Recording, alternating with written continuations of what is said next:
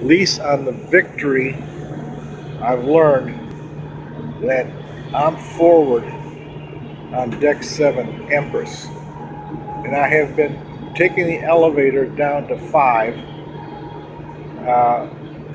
promenade deck where the casino is, walk through the casino